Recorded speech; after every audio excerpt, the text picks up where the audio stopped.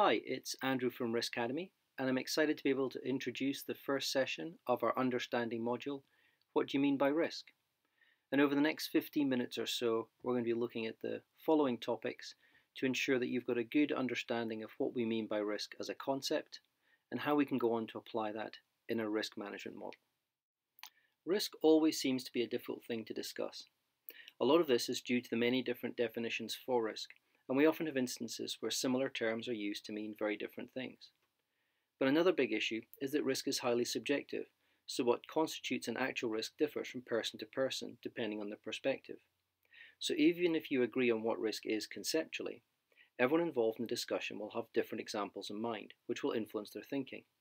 In a general discussion, this can prove to be frustrating, but there is a much more serious problem if you're trying to conduct risk-led activities, and I've seen hundreds of hours of work wasted because terms were not agreed at the outset. So if we want to develop a functioning risk management system, we need to ensure that we can agree on definitions and remove some of the subjectivity from the discussion. As a reminder, we're working with a straightforward four-phase risk management system. We begin by understanding the organization, its objectives, and the risks it faces, before moving on to address those risks with strategies to mitigate downside risks or exploit upside risks. Monitoring is an ongoing process to identify any changes to normal operations so that controls and response measures can be implemented.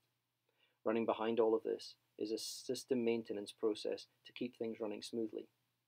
This three-part framework keeps things simple and is easier to implement than something with 6 or 7 elements, but all of the main elements of most risk management systems are still represented in this framework. It's just the structure that is different.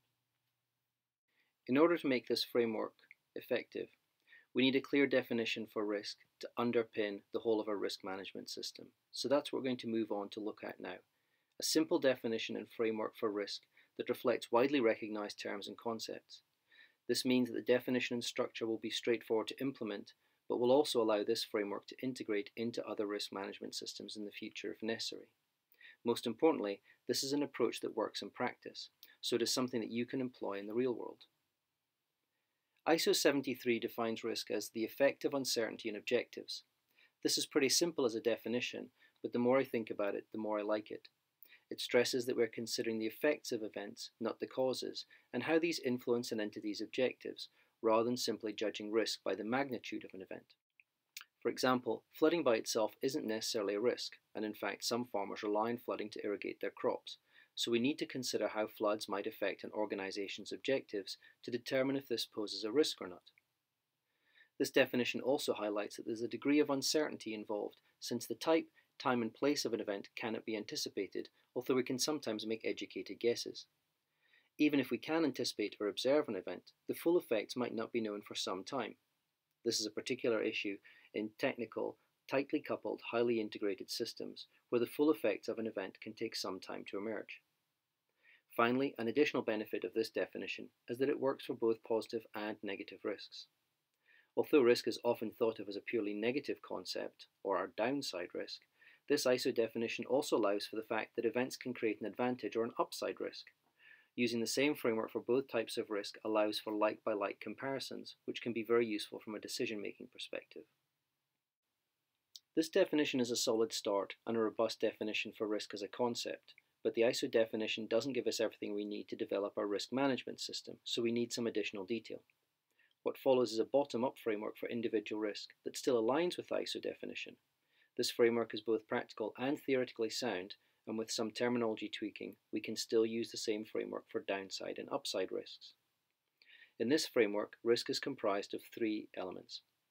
Negative or downside risks are comprised of a threat, vulnerability, and potential impacts, whereas upside risks are comprised of an opportunity, exposure, and potential impacts. Combined, these 3 elements explain the risk posed by a particular event. By separating the key components, this framework allows each element to be addressed separately in the risk assessment and risk treatment processes. This helps prepare clear, understandable risk descriptions and more effective risk treatment plans. So let's look at each of these components in more detail. Threats are the type of events which could negatively affect your objectives. These are often grouped together in categories for simplicity, for example, environment, safety, infrastructure, as the same functional team will own these threats, making management of the process easier. Threat descriptions should stress the effect rather than the cause. So instead of listing climate change as a potential threat, the threat might be increased frequency of flooding in an area. Full descriptions should include the potential likelihood and magnitude of a threat. For upside risks, we would call these events opportunities. The second component of a risk is vulnerability, essentially describing the conditions that allow an event to occur or those that might prevent it. Vulnerabilities exist due to proximity to a threat, because of inadequate preventative measures, or where there are poor or non-existent controls. Conversely, robust controls or separation from a threat will lower vulnerability. Vulnerabilities relate to both physical and non-physical threats, so both poor physical security and weak corporate governance create vulnerabilities. For upside risk, we can use the term exposure. Threats and vulnerabilities are considered as pre-event factors on the left-hand side of the risk bow tie for those of you who are familiar with this idea, as these create the conditions that allow an event to occur. If an event were to occur, we have to consider its effects and the specific impact on the organisation and its objectives, which is the right-hand side of the bow tie. Impact is highly contextual, and it is not always the immediate effect of the event that is being considered. Instead, we should consider the effects that the event has on the organisation's objectives, which might be a combination of physical effects, reputational damage, and loss of market share. Again, remember, risk is based on the effect of the event on the organisation's objectives, not on the magnitude of the event itself. For example, consider two warehouse fires. A fire that shuts down an Amazon distribution centre in the summer would still be a big incident, but is unlikely to affect such a large organisation's overall objectives. Conversely, a fire that destroys a small business's only warehouse immediately prior to a period of peak demand would have a major, potentially catastrophic impact. By maintaining an effects-led approach, we ensure that we focus on the impacts on the business and its objectives, not on the event itself. So if we combine these three components, a risk is comprised of an event that poses a threat, vulnerabilities that could allow the negative event to affect the organisation, and an impact on the organisation's objectives. If we combine these together into a risk statement, you can see how these three elements describe a risk in detail. For example, in the statement shown here, you can see the company has described the magnitude of the risk, the threat that is the source of the risk, an impact statement, and a vulnerability statement. This gives us a clear explanation of the events that contribute to this risk, and we can start to see how we can target elements of the risk for treatment. This type of statement also aligns closely with the kind of risk statement that would appear in an enterprise risk management program. This means that in addition to aligning with the ISO definition of risk, this framework is also something that could be incorporated into an ERM framework at a later stage. This approach has several additional benefits. There is no unit for risk, so we cannot measure it as such, but we can use this definition mathematically. So we can show that risk equals threat times vulnerability times impact to give us a basis for quantitative risk assessment. This formula provides quantitative values to allow us to evaluate, grade, and order risks. In turn, this significantly improves our ability to assign priorities and allocate resources to reduce or exploit risks. Again, we can use the same basic formula for upside risk, but in this case, risk equals opportunity times exposure times impact. A second benefit of this approach is that by separating these components, it makes it much easier to see where mitigation is possible and what effect different treatments could have. Cost-benefit analyses or return on investment calculations can be combined with this approach to determine where resources can be best spent. In the example above, the changing security situation has rendered the existing safety and security arrangements inadequate.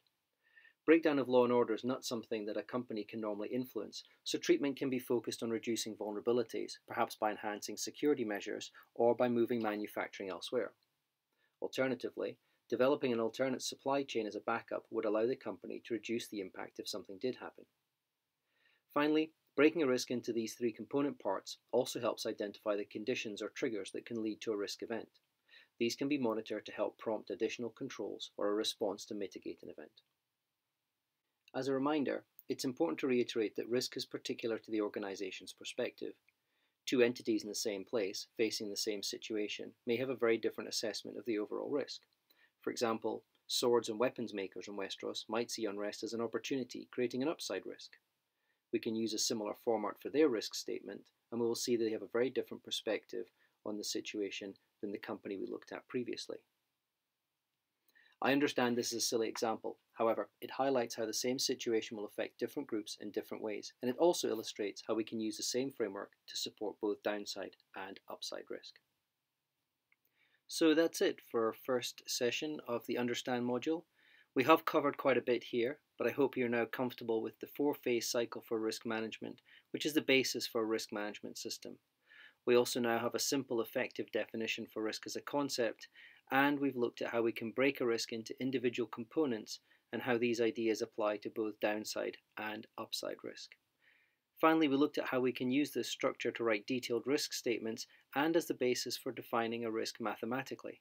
And these ideas of breaking a risk into its individual component parts and applying quantitative values are the basis for the risk assessment process that we will look at in section 2 of this module.